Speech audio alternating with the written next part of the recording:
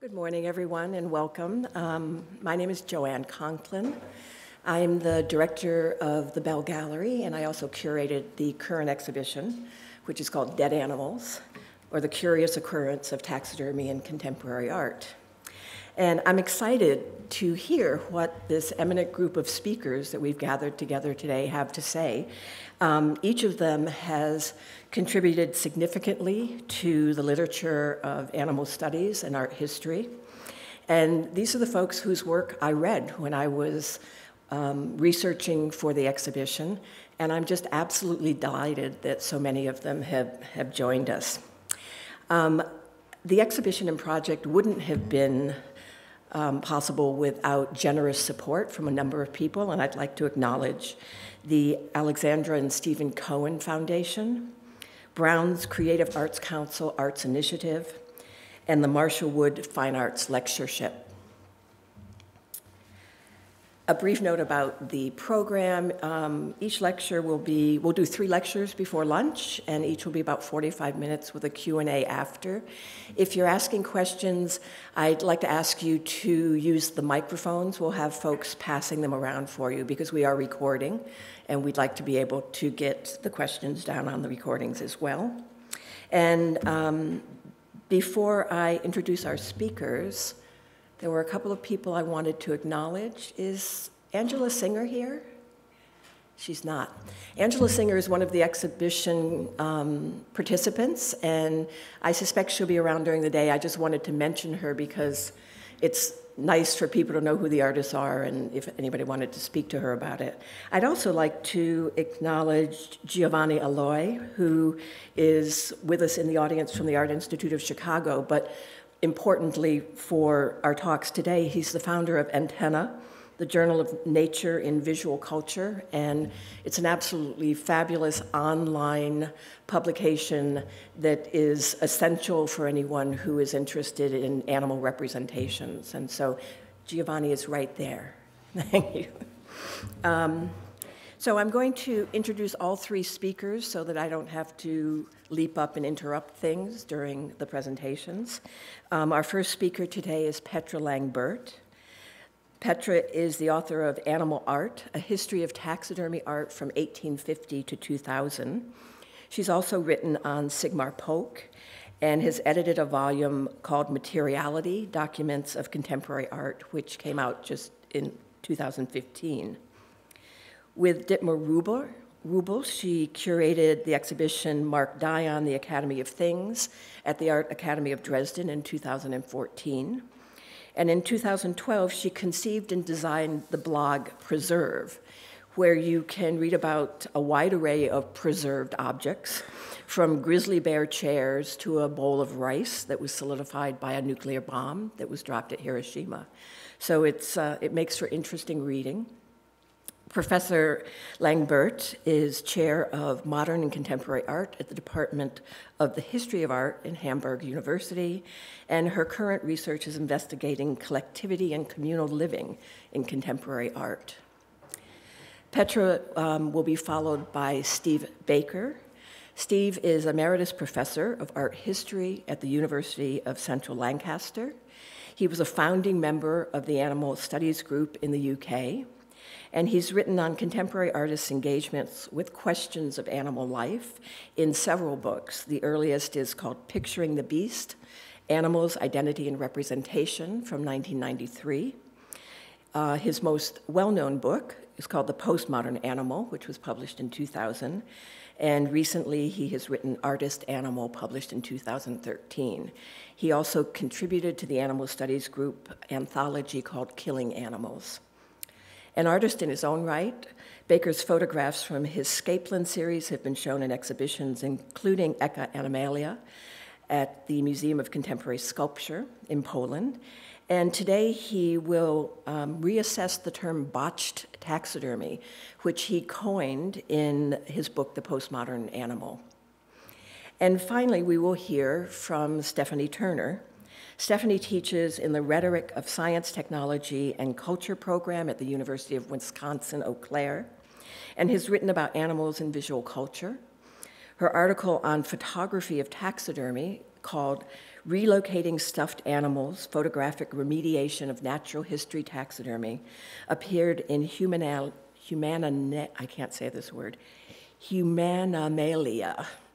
a journal of human-animal interface studies.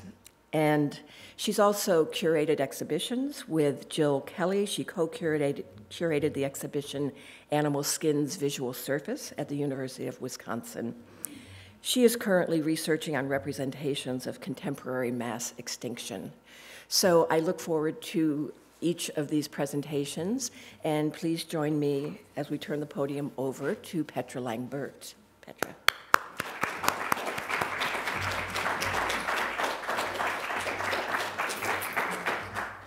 Yes, thank you so much for introducing me and for inviting me. It's really very nice to be part of the symposium with so many people present who are passionate about taxidermy and animals. How do I switch to this one? All you have to do is start that. Oh, yeah. It will show up. Oh. Great. Okay. Thank you. I slightly changed the title of my talk. It's now called Object Hacking, Taxidermy as Living Ruin. Taxidermy is quite literally the incarnation of trophy culture, as one can see in this photo from 1870. The 19th century saw the emergence of the biological sciences, which were strongly tied with colonial interests of exploitation, classification, and reorganization of the world. So it is no surprise that the arrangement of tanned skins in seemingly animate poses was perfected and institutionalized in this area. Today, this violent story quite often is absent from public collections. In most displays, taxidermied specimens seem to have no cultural history. Therefore, the existence of the more controversial of these things in archives and private collections is forgotten. But things continue to find their way into the public, and artists, such as the ones meeting here today, have been acting as catalysts in this process. For instance, in 1988, an installation by Chaim Steinbach presented 5 footstools constructed from the feet of a meanwhile protected species, elephants, covered with zebra skin. The seemingly taxonomic series could be continued endlessly, and it is uncertain how many animals had to give their lives for this furniture. This work makes the most obvious point that massive killings were necessary to produce a scientific norm. Additionally, Steinbach demonstrates that this unfounded annihilation did not occur solely in the name of science. Taxidermists around the world prepared thousands of similar superfluous lamp bases, umbrella holders, ashtrays, and flower pots. Colonization was accompanied by environmental damage and the terrors of the hunt.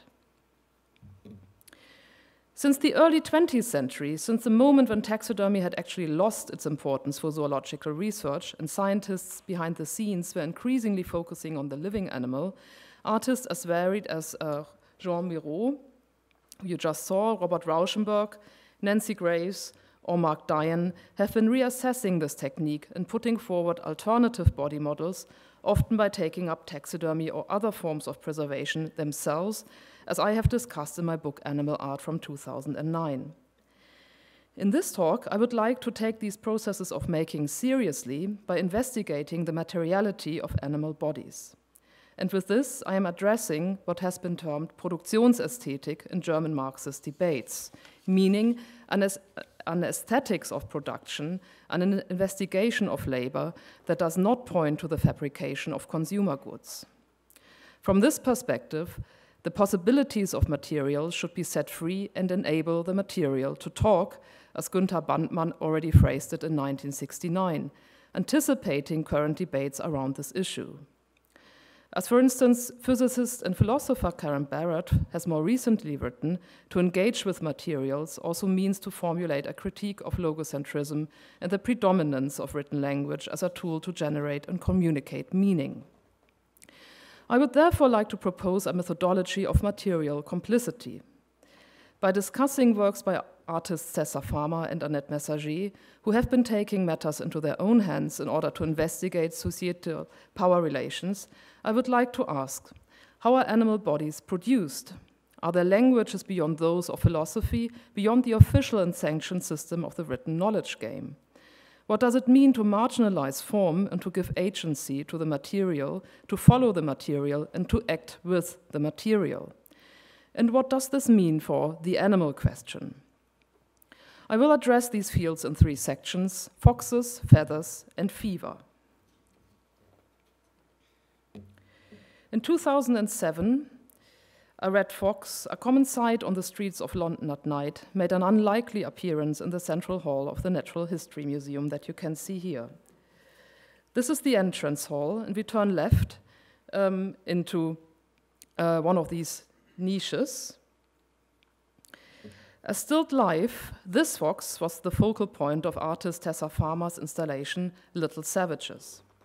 Unlike the other mounted animals one encounters in this cathedral of science, which demonstrate the educational function of taxidermy, this fox stands out. It merges with its surroundings, its boundaries are forced open by a multitude of animals and insects that are nesting in its skin, forming cocoons, mangy tangles, or excesses. This animal, famous for its cunning intelligence, is upsetting the order of nature as introduced by the public part of the museum. Farmer's unruly creature with its infested fur and disintegrating body looks clearly like every conservator's nightmare. And it is full of surprises. After zooming into the details of a beetle or bee, one suddenly becomes aware of an even smaller body, torturing the former, and in turn of an unknown world. One spots something that normally has no place within taxonomies of natural history museums. The agents of this change are a swarm of tiny insectoid fairies, carefully handcrafted out of plant roots and bee wings. These mischievous creatures that are linked to buzzing and scurrying insects and their behavior are incredibly small, almost invisible, easily slip under the radar of human perception and lead their lives in secret. And they are by no means fair. These hybrid life forms, in order to survive, constantly enslave or fight animals such as bees, wasps, or ants that appear within a compound, a network, colony, or swarm. In which way does this installation comment on the Natural History Museum, an institution that wants to preserve nature? When the Natural History Museum opened in 1881, mounted animals were the main attraction, promising an encounter with paradisiacal, unspoiled nature. The skillful arrangement of tanned skins and seemingly animate poses, however, has long attracted controversy.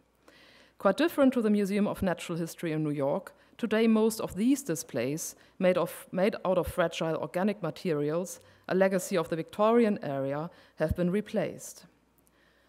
Visitors are guided through multimedia, information-rich environments like the Earth Hall on the left or the world of dinosaurs that are barely distinct from our everyday experiences of digital technology. The history of nature is condensed into a spatialized app, while mounted animals are in fact a rarity.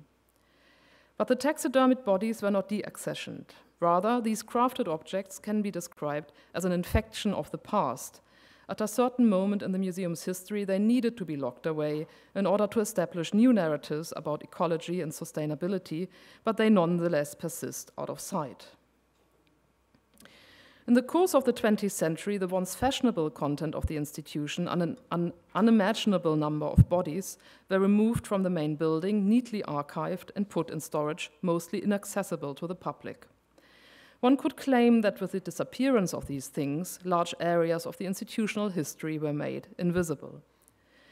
As philosopher Jacques Derrida influentially argued, an archive shelters memory in order to forget it.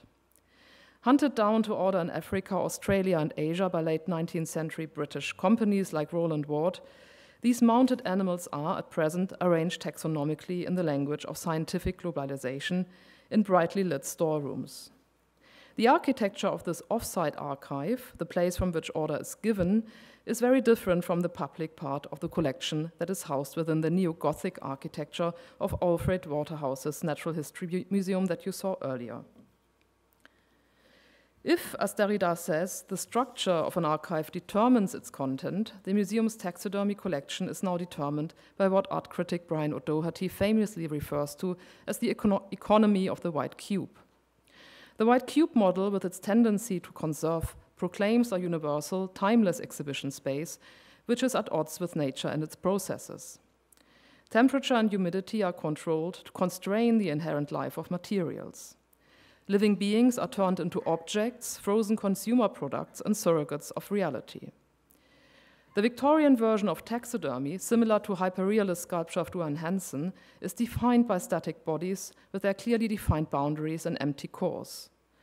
And these objects have come to seem unsuitable to express the dynamic evolutionary rationale that defines the Natural History Museum's approach today, an understanding of organisms as dynamic in constant exchange with one another.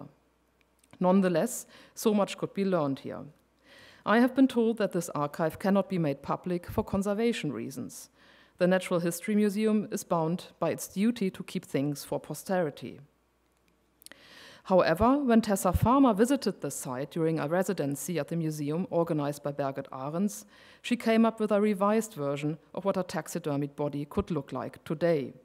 The result, Little Savages, enables its audience to reflect on the history of institutionalized taxidermy, the conservation and preservation of nature, and its rhetoric. It thus forcefully demonstrates that taxidermy is not just about the presentation of nature, but skillful handicraft, a complex cultural and aesthetic artifact that can be questioned as such. Taxidermied bodies tell the story of our engagement with nature and its histories as we imagine it. Let's switch from fur to feathers and take an even closer look.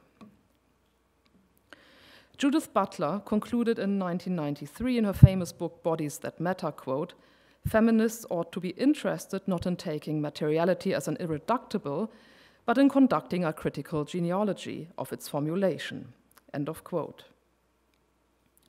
And one artist that has been investigating the materiality of taxidermied animal bodies has been Annette Messager, who so far has been strangely absent from the current debate, when actually her practice is central for today's artistic research and related institutional critique. In 1971, Messager decided to lead a double life, combining the two main rooms of her Paris apartment, left, with different identities and practices. In the living room, she worked as artist, which you can see below. In the bedroom, in her role as collector, she assembled over 50 so-called albums. For some of these, she wrote diary-like narratives and compiled handwriting, like this one in album number 24, The Best Signature. Obviously, Messager, parallel to the writing of Roland Barthes and Michel Foucault, multiplied her concept of a double life into a polyphonic authorship, quote, "Since some years, there have been many Annette Messagers, Annette Messager collector, Annette Messager practical housewife, Annette Messager trickster, Annette Messager artist. I find my identity in this multiplication. This allows me to carry out different occupations at the same time," end of quote. But the artist did not only employ traditional techniques of notation, but also countered the Adamitic alphabet with a system of her own. In her living room, she was preoccupied with languages coming from the materials used, designing a feather alphabet, among other things. Messager's writing samples were conducted with a fountain pen, and the feather alphabet is pointing to the history of this writing tool, to the quill. Until the middle of the 19th century, these writing and drawing aids were supposed to be a medium by which, following Neoplatonic philosophy, form was given to ideas. Such relics had an important role within the cult of artistic genius.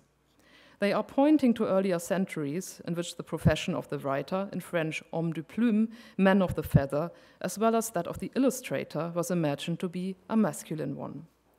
But what kind of narrations are being put forward by the feather alphabet? Which stories do feathers tell around 1970?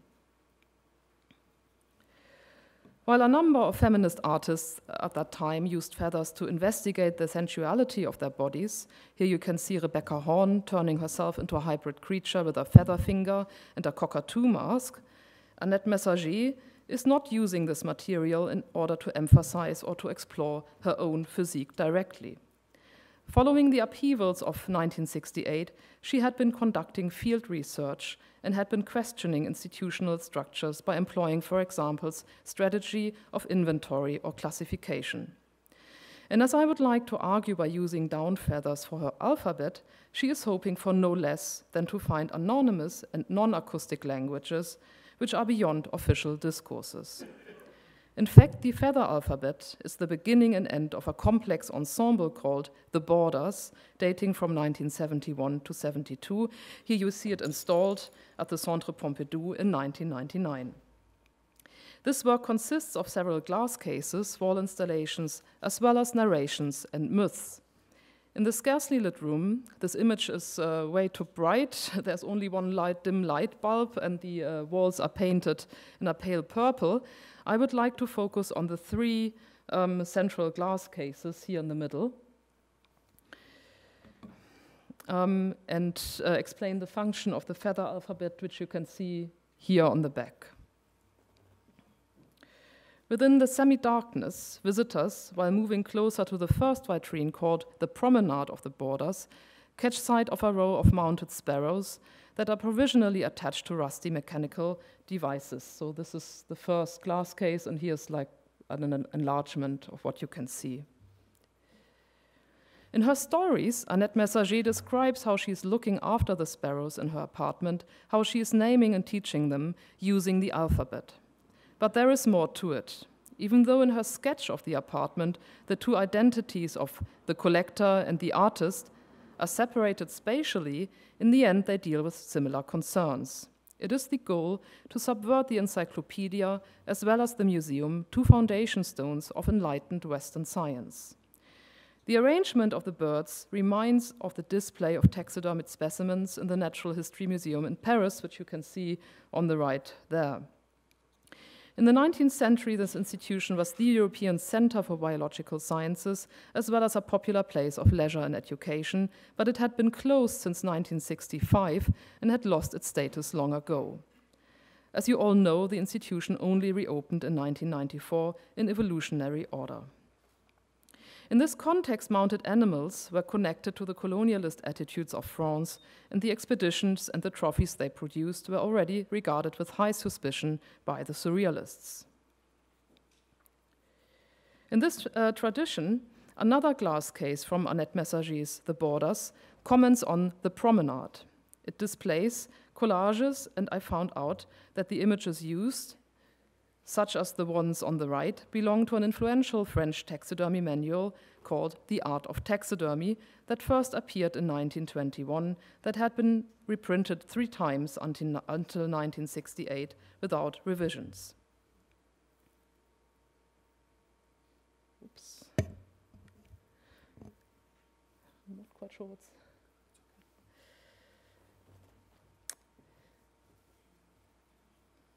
Around 1970, this publication still preserved a concept of the animal body that dated from the previous century, and this is what catched Annette Messager's attention.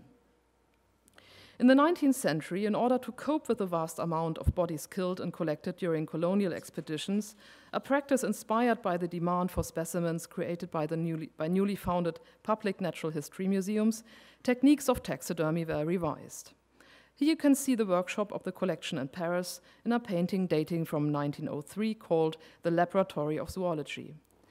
Especially when more elaborate support structures were used, as we heard yesterday, bodies looked more lifelike and were more durable than those made in previous centuries. Around 1900, taxidermists began presenting themselves as artists, a claim justified by their highly skilled working processes. And you can, for instance, see a polychromous plaster of the extinct dodo on the left here. Similarly to the myth of Pygmalion, a sculptor who managed to turn ivory into flesh and bone with the help of Venus, the rhetoric of the godlike creator was evoked. The taxidermist here stages himself as artist. The painting shows how this protagonist is mastering the seamless representation of mostly white animals. His work and that of his colleagues on the right and in the background is approved of by a craft, a tanner with beard, and Science, the museum's director. It was the aim of the institutions of natural history to produce paradisiacal bodies that would last eternally, according to American zoologist and conservationist William Hornaday's manual from 1891, quote, 10 years or 1000, just as the taxidermist chooses. These two images from a French manual by Pierre-François Nicolas, dating from around 1800, are visualizing this desire. The corpse of a cat is skinning itself. In this French tradition that Annette Messager also encountered in her manual, wires are placed through the hide that appears lifeless, and tow is used to literally upholster it. But obviously, this technique was in need of a strong symbolic support. The authors of The Art of Taxidermy parallel this technique with creation myths of the arts and even praise it as animation. The resulting objects were claimed to be equal to a living animal's image.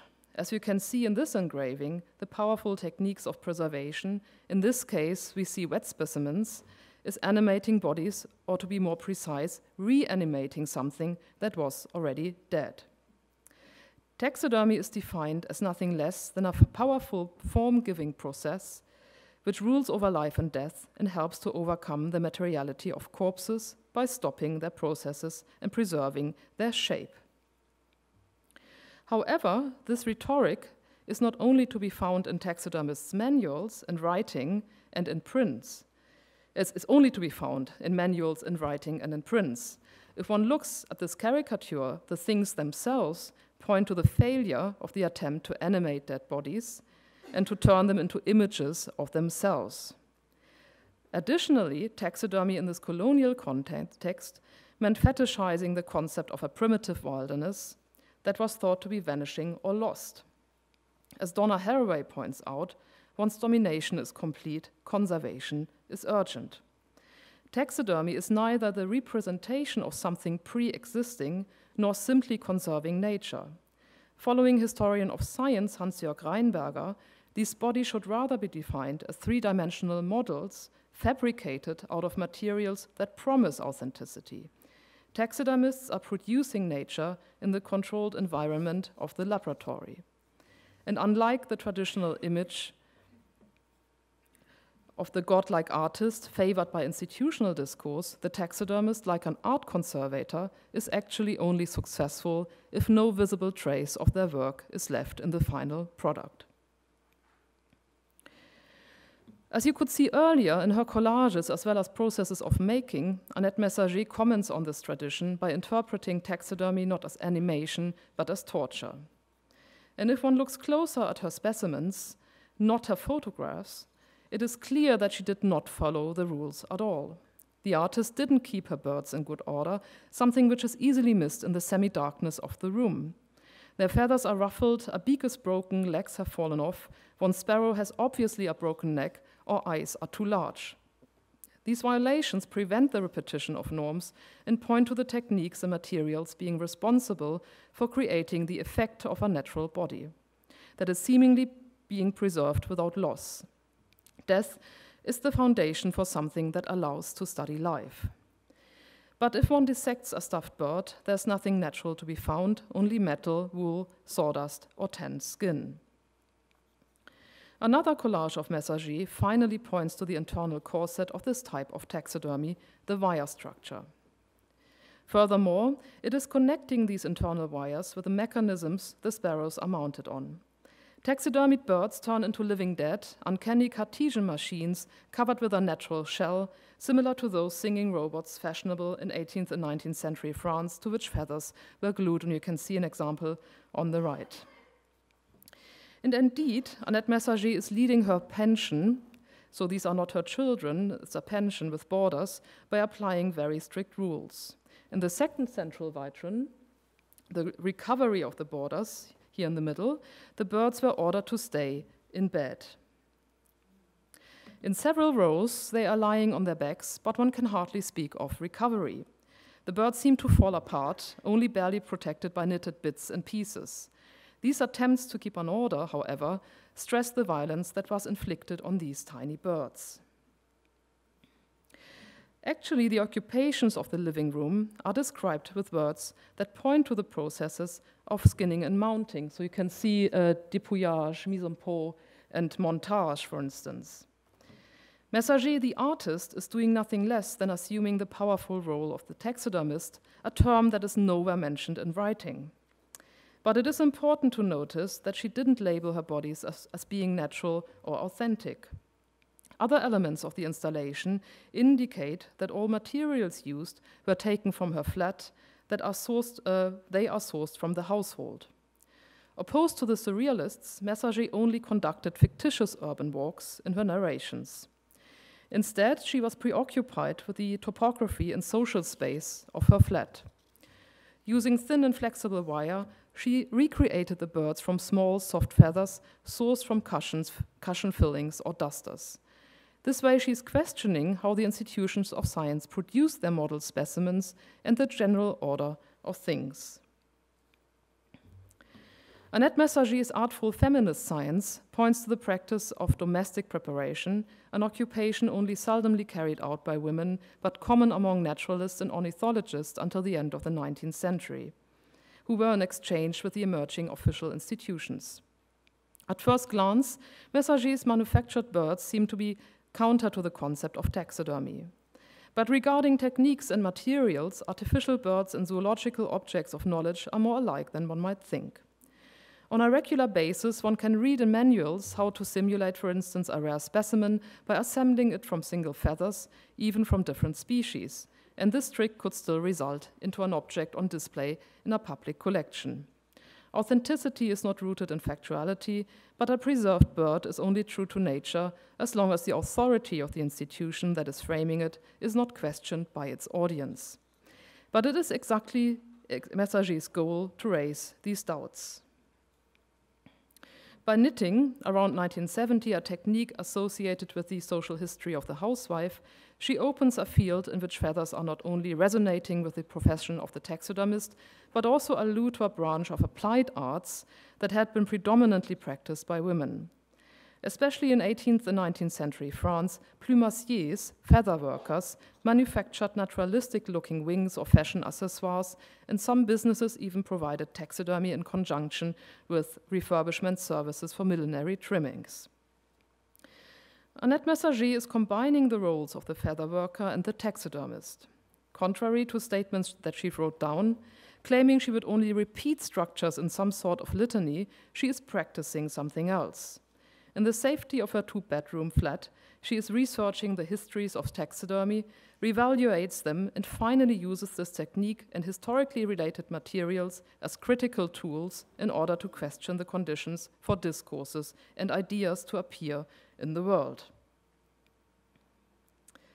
Arriving at the third glass case, here in the back, it becomes clear that Messager is not catering to the Victorian stereotype of the angel in the house.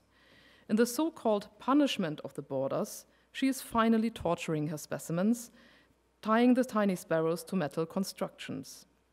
The animals appear as dead leftovers, and their carelessly assembled bodies threaten to fall apart.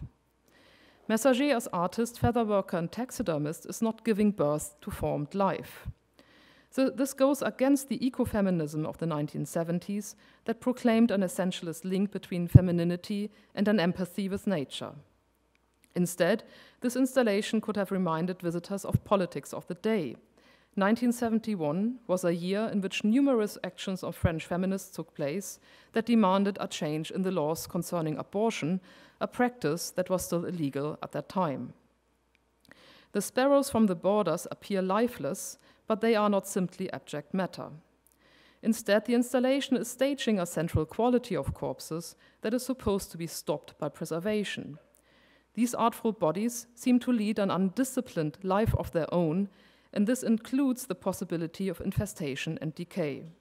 The creation myth of godlike animation is redefined as simulation of material processes, a material acting on its own, displaying its resistance to its artistic processing. Messager is trying to set her feathers free, to get rid of the fixations and orders of art, zoology, and connected bourgeois cultures. And for me, it is this moment that is interesting, where the anthropomorphic field of objects and things is being left, and artists are being complicit with the material, with the non-human. By playing with multiple identities, in French the pseudonym is called nom de plume, the artist demonstrates that even natural materials, such as the feather, do not have a primary or principal state of being. There is no apparent truth to be found. To make this point, she is finally displaying the feather alphabet on the wall behind the third glass case. Feathers are presented as construction kit, but this kit is neither neutral nor universal. The bodies to be assembled from this material are not arbitrary. Histories connected to the substances used stay present as resistance to the artistic aesthetic processing. But as Hans-Jörg Reinberger has described it, the resistance of the material, the limited possibilities of construction, the resonances built within a certain historical situation are not the only possible ones. What do the borders tell us about the animal question? Annette Messager's investigation into the materiality of taxidermied birds has a resonance with Tessa Farmer, who is also mainly working at home. Here you see the installation A Prize Catch from 2009. Both artists are opening bodies to their surroundings and stress that mounted animals are temporary assemblages, a complicated network mélange that draws both human and non-human elements into the debates. Taxidermied bodies, as other artifacts, do not only exist in the physical sense. They are not stable, but in the age of dematerialization, immateriality, inter- and transmateriality, or mutant materials should be seen as epistemic configured things, as constantly flowing transversal chains of diverse stuff, spaces, stories, and fantasies about nature and human-animal relationships. With this observation, I come to the last part of the talk, fever. Like insects, fairies keep death alive when they break down corpses, stealing and remodeling the flesh, causing the desired unity and wholeness of the body to fragment, erode, and threaten ultimately to disappear completely. Similar to Annette Messager's explicitly feminist investigation, Tessa Farmer's handiwork is not only about grasping and knowing the physical world, but also, in the sense of Walter Benjamin, connected to dream work in the weaving of memory, sourcing social and collective structures of material culture and fantasy. The stories about nature, birds, foxes, social insects, or fairies Farmer remembers or invents lead afterlives in her installations. Similarly to Messager, she performatively assembles her shifting identity when she acts as artist, taxidermist, bricoleuse, or storyteller, creating what Donna Haraway famously has called material semiotic knots. The central difference to Annette Messager's project, however, is that her work raises awareness about the animal body and ecology. Knowledge of the world demands tactile flair. Crafting here is a way to claim responsibility for our environment. While activists rejected zoological finery at the end of the 19th century because species like the egret in the US were nearly eliminated, to craft here means to care. The fox used in Little Savages was bought at an auction in London and recycled, and if the artist, who has been a vegetarian since she was little, engages in mounting animals for other pieces, she uses roadkill. But most importantly, together with the fairies, it is social insects, the ants, bees, wasps, or hornets, that play the central role in Tessa Farmer's revision of taxidermy. Farmer's installation reminds its audience that this technique does not have to produce a static, ossified understanding of animal bodies, mimicking Victorian rhetoric, but can instead expose narratives of invasion and loss. Actually, and this is my central point, in taxidermy there is not just frozen death, but ongoing life. Since the 19th century, authors writing on mounting animals expressed the fear that skins might become infested by pests. As a result, hairs and feathers fall out so that the epidermis, the skin, becomes visible and the audience is confronted with the dynamic biology of decay, with a, quote, successful ecosystem of unwanted organisms in an entirely undesirable place, as Mark Dyan has described it in the glossary of the Catalogue for Our exhibition, The Academy of Things. Due to these unavoidable lawless tendencies of organic materials, many of the bodies in the stores of the Natural History Museum in London, for instance, are kept together only through the use of bandages. Seams are coming apart and eyes are popping out of their sockets. Reflecting on the condition of the materials held by this archive, Little Savages updates the concept of the taxidermied animal body, discarding its status as a model of unspoiled nature, and instead presenting a physique that is immersed in the evolutionary web and full of parasites. The work makes the process of infestation public. But the critical reference of Little Savages is still broader in that it frames taxidermy as a virus that is itself causing archive fever. By demonstrating that the trophies of the Natural History Museum will not last forever, the installation addresses psychological depth, the annihilation of memory, more precisely, the memory of colonial victory. To visualize this point, I show Mark Thompson's wonderful performance immersion, self-test with Queen Bee from 1974 to 76, which was only finished in 2012.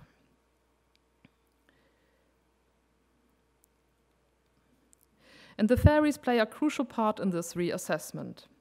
As shown by Farmer's stop-motion animation called An Insidious Intrusion, which accompanied Little Savages at the Natural History Museum, the skeletal, winged, and strangely sexless creatures have mutated and form half-mythological being and half-parasitic wasps, laying eggs in their hosts and hatching from them.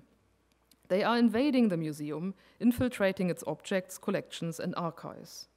Farmer's practice demonstrates that in the 21st century, taxidermy does not have to insist on forming its organic material. Instead, Little Savages, as the borders, calls for an approach that follows the material and its processes.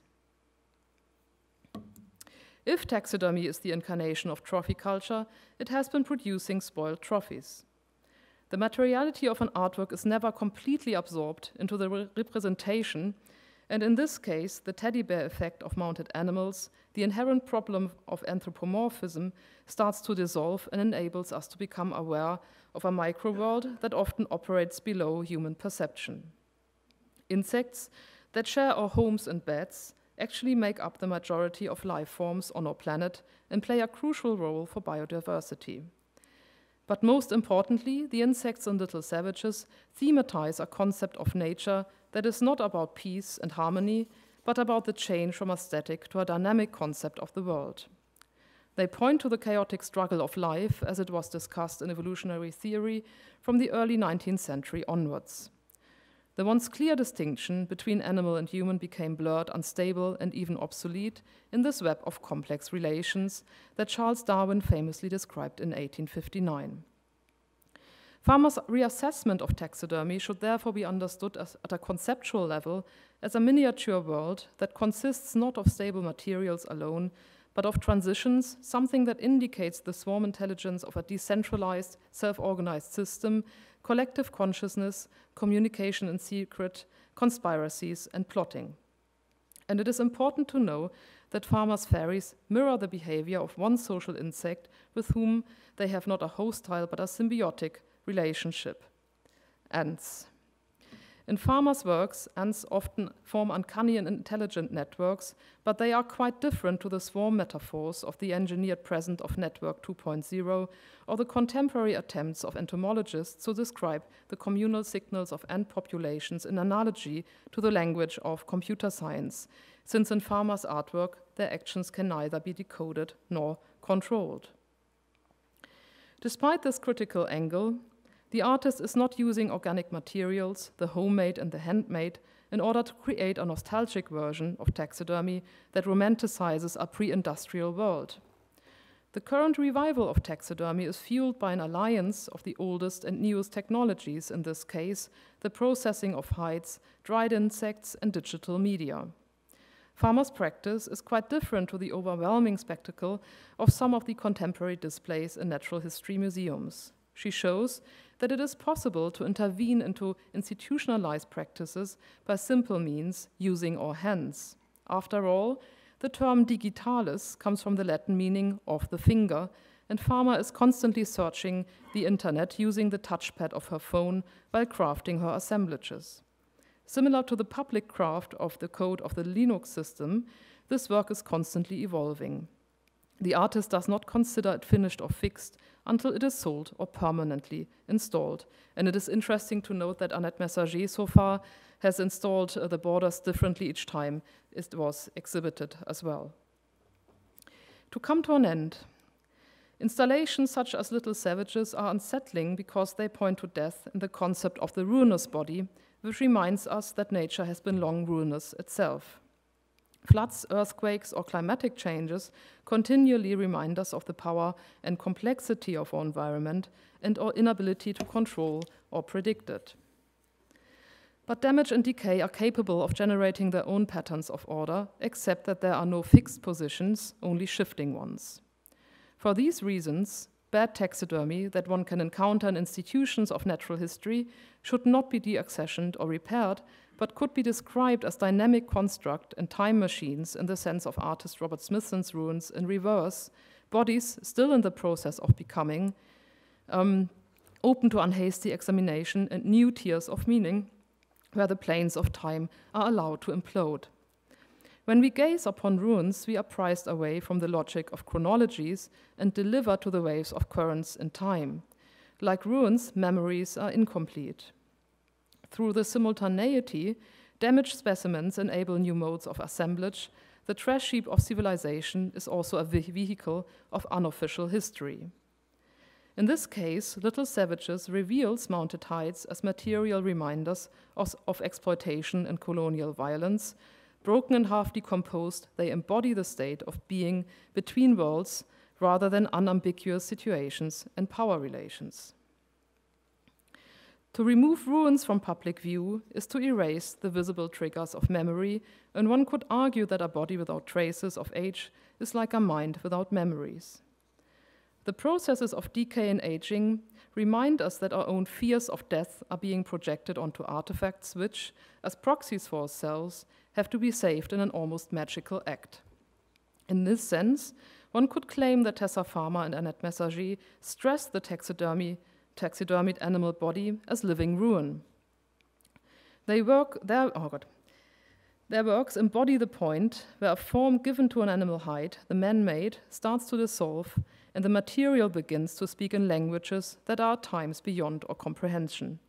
But as sociologist and philosopher Georg Simmel posits already in 1907, ruins could be places where nature and humans collaborate. Seen this way, ruins would neither give cause for melancholy nor be confined to a role as grieving monuments, but would symbolize our power to act.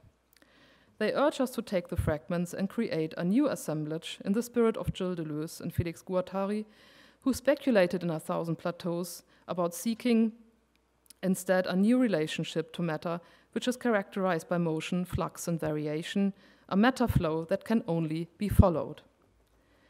Nature is a dynamic metabolism that alters organisms and their habitats. In the complex network of an ecosystem, there's nothing but constant change.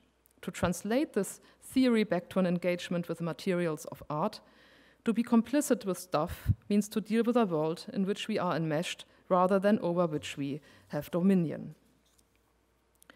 Works like Little Savages or The Borders ask us to keep negotiating and revisiting these environmental, social, or material inhabited networks. While traditional artistic values such as freedom, self-determination, and self-fulfillment have long been adopted by managers in a post-Fordian industrial world, we should debate how enmeshed we are with the environment. In that respect, collections featuring taxidermy are not demonstrating ruinous states so much as a permanently makeshift state in the form of an endless building site. In this fermenting compost, with its continual new hybrids of practical and theoretical knowledge, it is evident that publics have non-human elements. And I hope that I could show that contemporary art practices provide material for developing questions that might lead to new strategies and modes of perception, enabling us to consult, for example, fur or feathers, and to respond better to their statements, objections, and proposals. In short, to be complicit with materials and to be able to tell their histories. Thank you.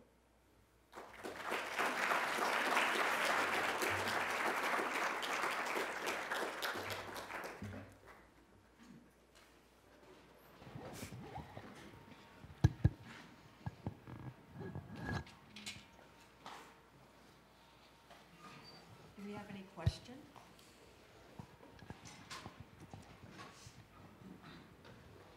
Thank you for a really wonderful presentation. Just sort of a footnote almost, so as an overview, I was reminded of when you mentioned that the Museum of Natural History in Paris closed in 1965. That's also the year that Joseph Beuys did his wonderful performance with a dead hare, explaining art to a dead hare. And in a way, you come back to this animation of a dead animal and how that eventually brings institutional reform too, and the validity of something like a museum. I think there's a sort of a larger... Oh, okay. Yeah, it's maybe interesting that he performed it in a gallery and the audience was couldn't join, so they were left out and they had to gaze through the window to see him perform. I mean, it's quite a different artistic role, I would say, than that of Annette Messager, where she is actually not there in person and just sets up this very elaborate conceptual installation and is not investigating her own body or her actions. And in that respect, is very different from the shamanistic practice of Beuys and his use of materials, where he's always, you have to read his writings in order to understand what kind of cultural meaning he's ascribing to his materials, even though he's giving them some kind of a stage, and maybe he's engaging with the hair on a specific level. But I think it's still quite a difference in the two approaches. But thanks, it's a nice coincidence, yeah.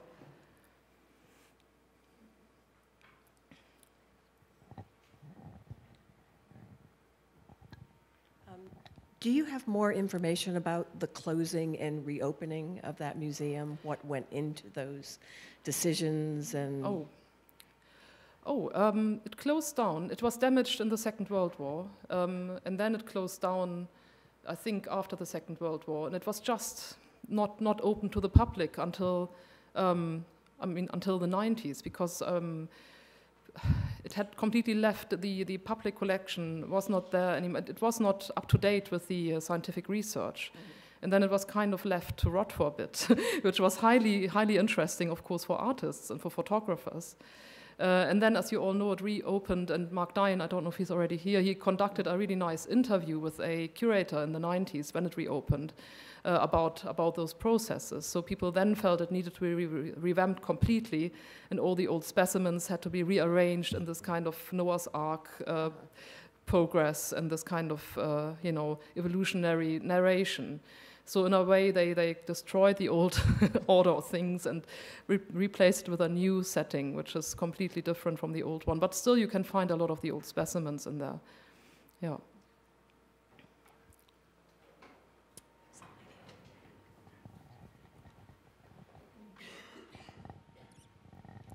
Thank you. So I'm just curious about the role of the natural history museums to reveal their own history and to make that evident for the public in a way that's vital, and to me more vital than what they're doing right now, but perhaps, so I'm just curious, is there a discourse within these museums about that? Oh, definitely. I mean, I did a workshop with the Natural History Museum in London in 2012, for instance, on taxidermy and colonial practice, and we had all these debates. But that institution, for instance, is very large. So you might have, some people who are interested in these things, and that might not be the opinion of the educational department or the, those people who are kind of advertising the museum to the outside. So there was a really nice program, and Tessa Farmer's work was part of it, curated by Birgit Ahrens, who's an art historian, a curator who had a post just for curating contemporary art into the museum, but then after 7 years her post was scrapped. I mean, that tells you everything about it for no particular reason, and then she left. But I know, for instance, at the moment in Berlin, the Natural History Museum, they have received a large grant, and they have now a similar program for 4 years. 2 years, and 4 curators are coming in and curating interventions. So I think the awareness is kind of growing. But still, I feel, where's the engagement in the public collection to tell people that these exhibits are not timeless, but they are crafted things, they are applied arts at the least, or art, and they need maybe, a little science where the maker is mentioned, or the year in which it was fabricated. For instance, there are some really interesting, just one thing I always wanted to engage with, in the Berlin Museum, there are lots of specimens from the National Socialist area. You know, there's a really famous gorilla specimen, which, you know, you can place into the racist discourse of that time, but that's not done. But I think this is just, you know, you can point things out like that, I think, in almost every museum of natural history, and I think it should be done. Yeah, I mean, I just feel like the history of natural history is so critical to understand. Yeah. And Oh, definitely. And that's why I think, you know, so many artists have been acting as catalysts, because they are not in the institution. They come into the institution, and then they are a bit more free to address things, because they also will be leaving the institution again. But I think this kind of catalyst is apparently working quite well to initiate maybe debates. And again, these objects are more art and craft than anything else. Which is why, for instance, the curator for mammals at the Natural History Museum in London doesn't like taxidermy. It's too artful for him, and there's nothing left for science. You can extract DNA from bones, but with taxidermy, it's quite lifeless for them.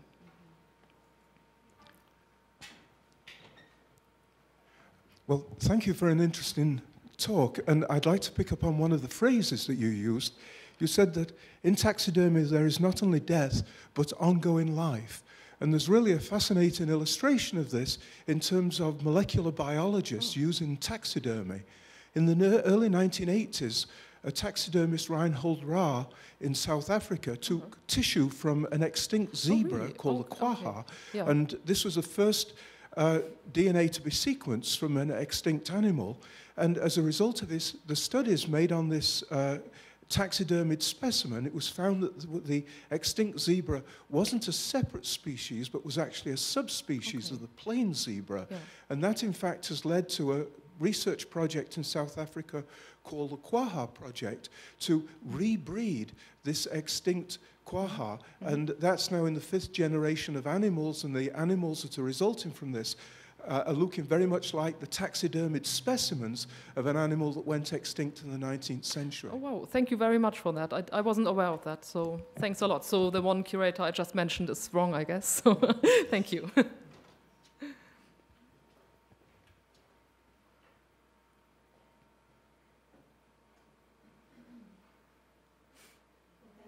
Thanks. Thanks.